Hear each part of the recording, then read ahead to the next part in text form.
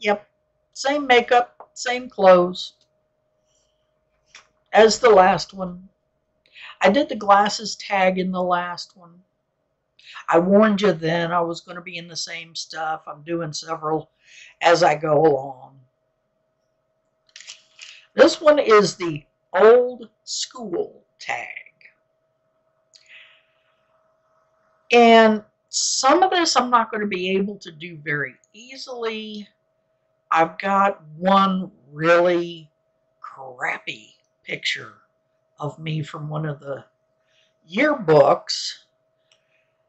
We had all of our stuff in a storage unit that we lost. I don't have most of my pictures from way back when.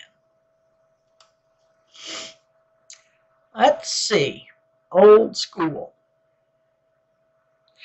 Name your favorite old song that you used to listen to when you were a kid.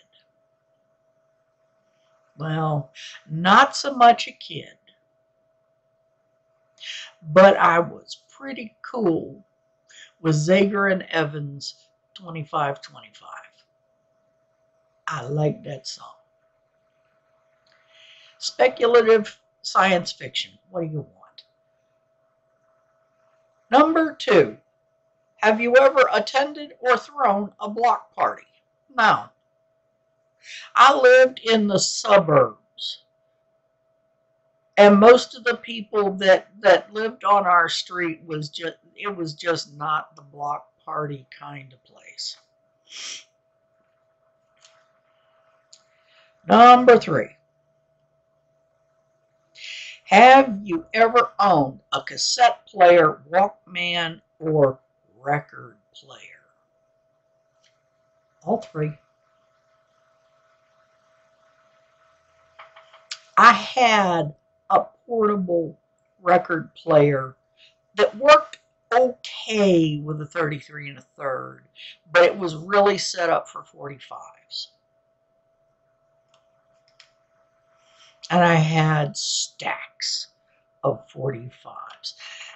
I had, if any of you are old enough, you'll remember those stacker things with the little twist at the top that had the handle and it would carry all of your 45s down the street with you.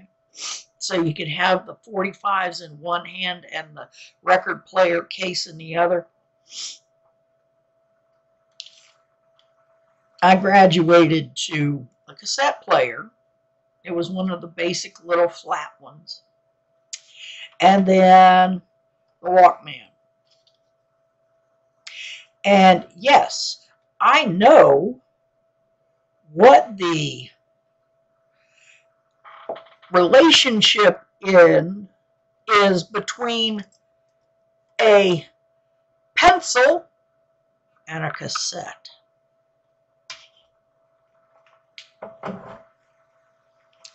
So, yeah. Now, the school pencils with the ridges actually work better, but I don't have a school pencil to hand. You'll have to get over it. Anyway, number 4. What was your favorite corner store snack or candy? When I got up into my teens, it was like chocolate bars. When I was a little kid and we were hauling the 4 deposit glass bottles back on our little banana seat bicycles, I would get the wax lips and the little wax Coke bottles. I thought they were just the most amazing things on the planet. I don't know why, I just did. Number 5. What was your high school mascot? A bald eagle. We were the Thomas A. Edison Eagles. Alexandria, Virginia. Number 6. What was the TV show you couldn't miss? When I was still in elementary school, because I didn't really mess that much with particular shows when I got a little older.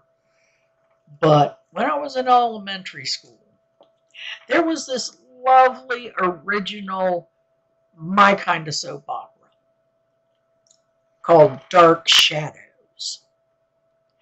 And I would have time from the time I left school to walk home, which was about a 5-minute walk, get my homework done, and be ready to turn that show on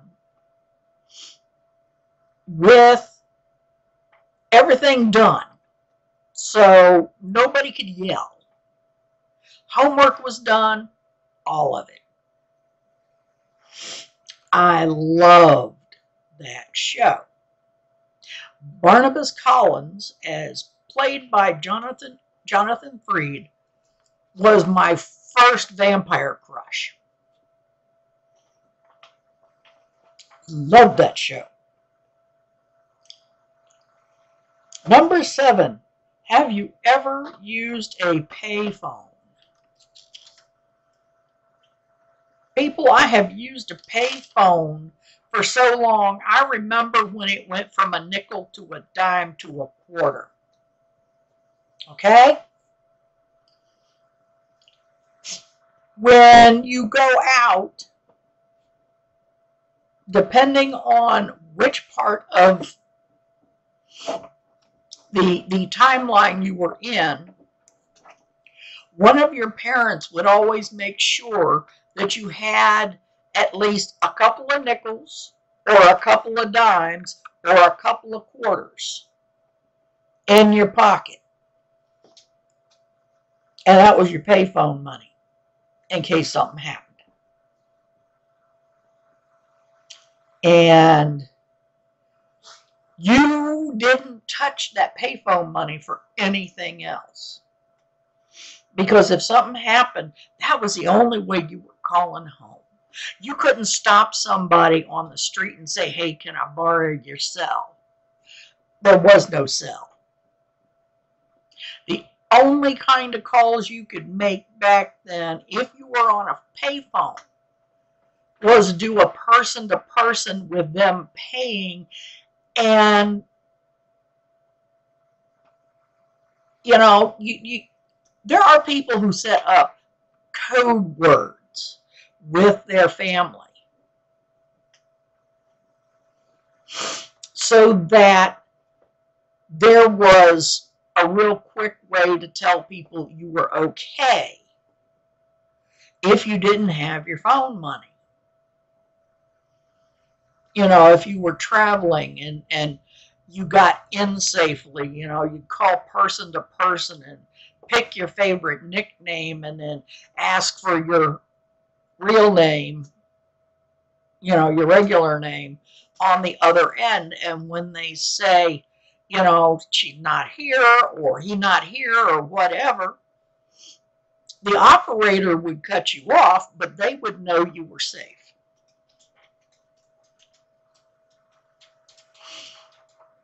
Or if they knew where you were, they could use that as a signal to come get you. If you did something stupid and misplace, lose, or spend your phone money.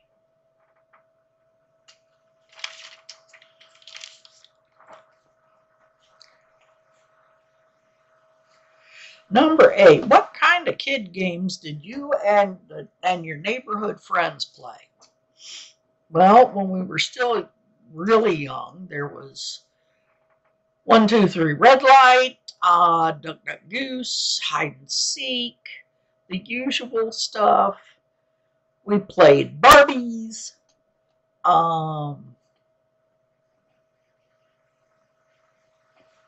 We didn't really get into board or card games that much until we were like middle school and high school. Most of it was, you know, out running around. It's like when I was a kid, once the sun was up and you had your breakfast, your moms would punt you out the door and then yell when it was lunchtime, and pretty much everybody had the same lunchtime during the summer. And then when the street lights came on, it was time to come home.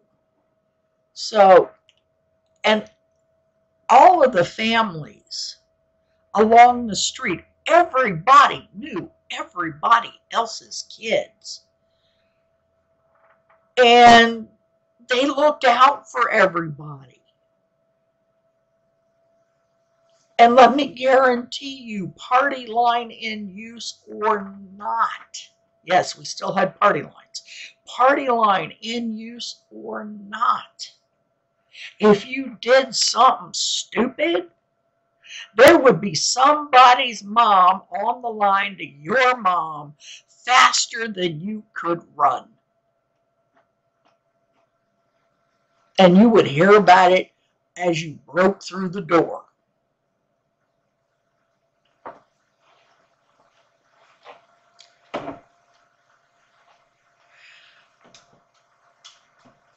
Okay. Number 9. Who was your best friend as a kid? Now, this is kind of weird. I was pretty much an introvert and a loner most of the time. And I didn't really have anybody I counted as my best friend until my second year of high school. And my buddy moved in to our neighborhood when she was in her junior year, and we met at the bus stop.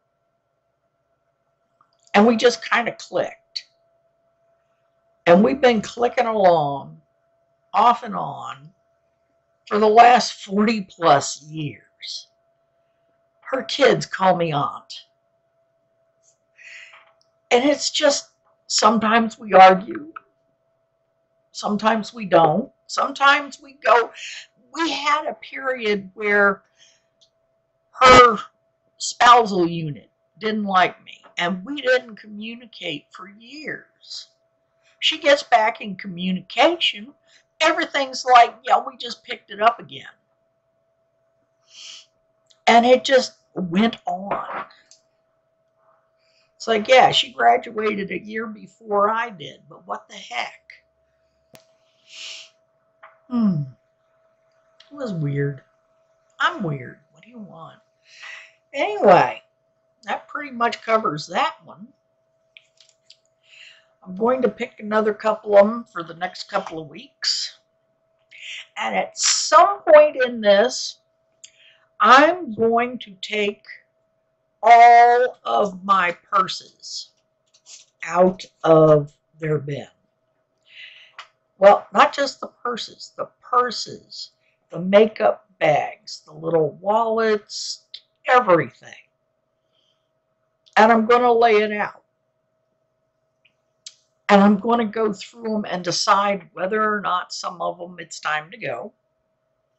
Now, most of my purses, most of my current collection of purses came from thrift stores. I have a few that I acquired as new pieces, but only a few.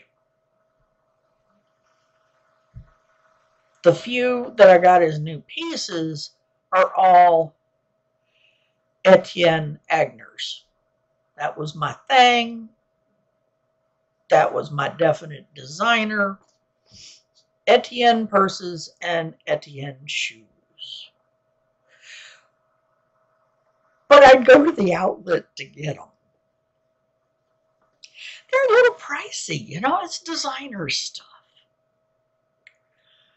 Anyway, we'll see that one when it comes up.